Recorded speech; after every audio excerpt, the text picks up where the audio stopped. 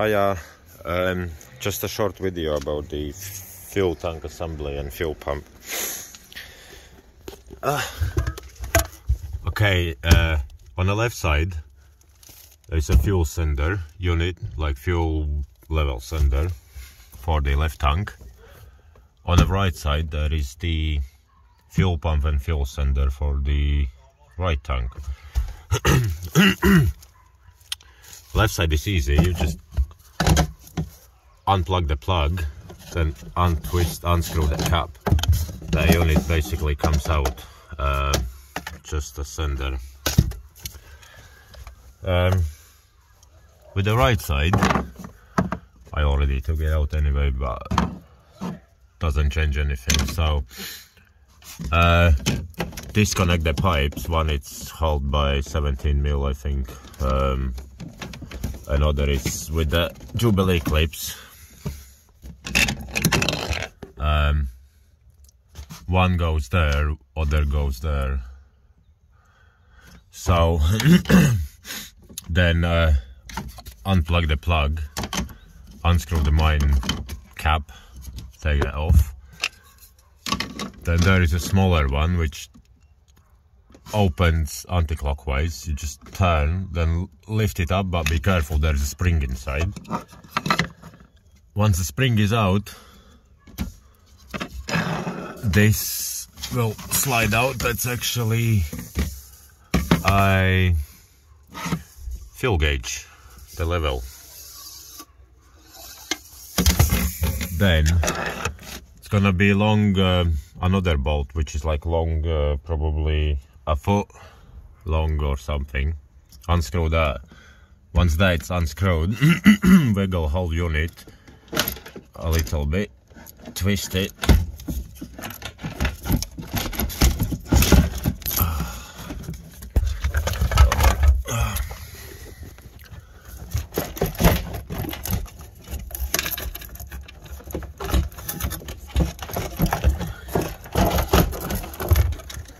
Second, twist it, and then it's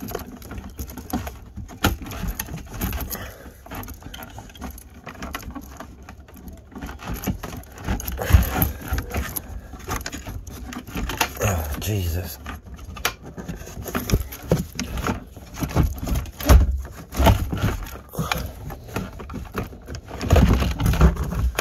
Okay.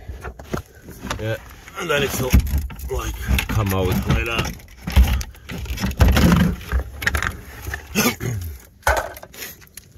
So basically, what's in a tank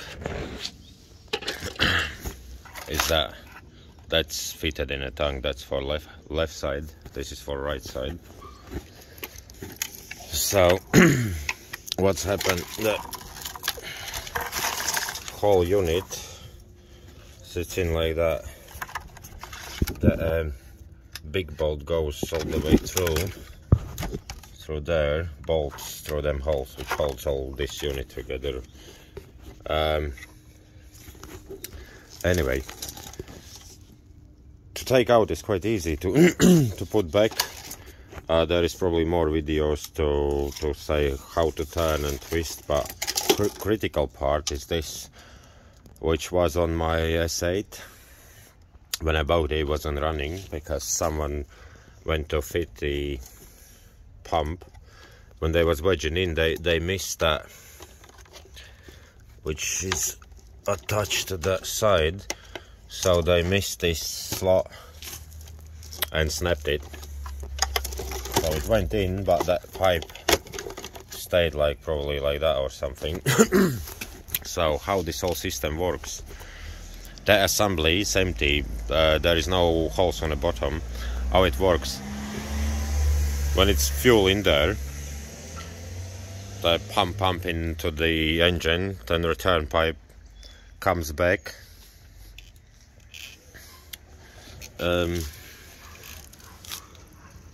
which is this pipe,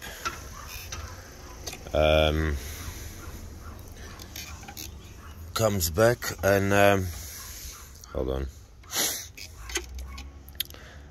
on, goes to Where is it? Anyway, that return pipe actually fills the whole assembly up. But also how it works.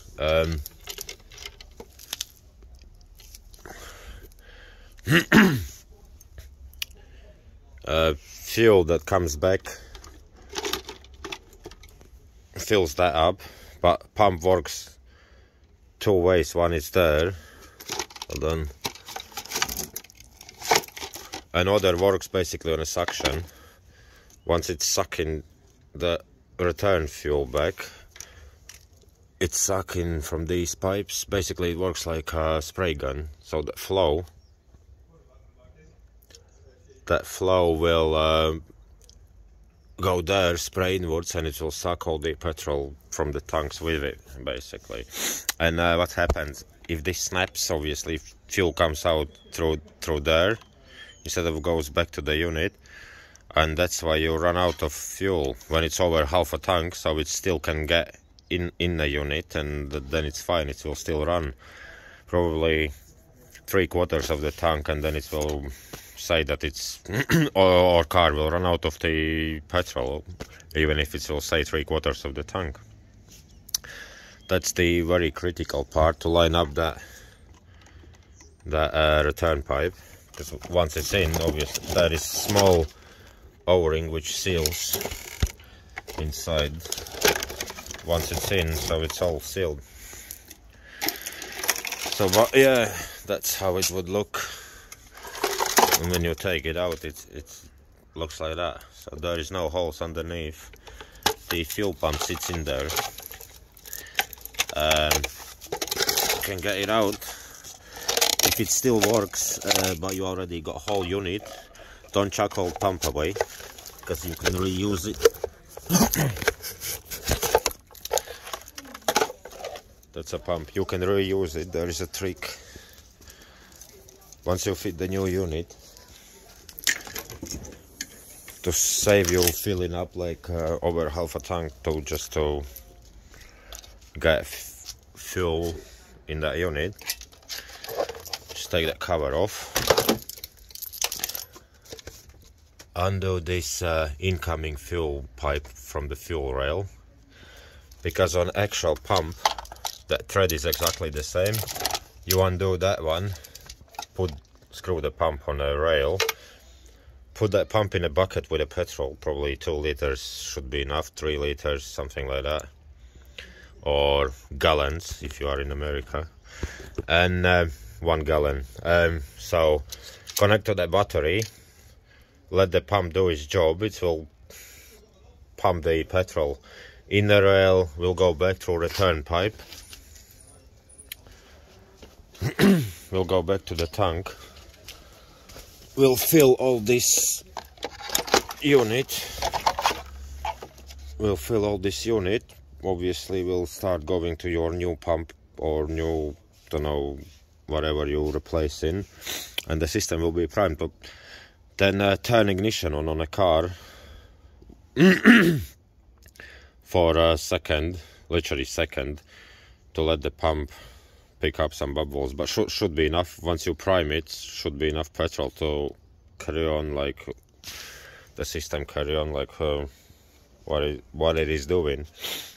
And then once this petrol is gone, but try not to get air in it. Once it's on the bottom of the bucket, like turn it off, then disconnect the pump, connect your existing fuel pipe to the rail, do it up. It's 17 mil spanner and 14 is other side, and yeah, that's it. And car should start and run as it should. But the common fault, what happens, that this snaps off, comes out, or obviously sometimes the pump goes.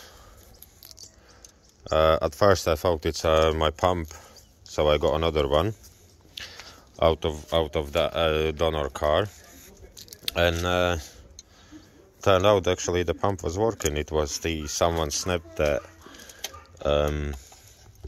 pipe in a unit. I'm not the best of making videos, but I hope it's gonna help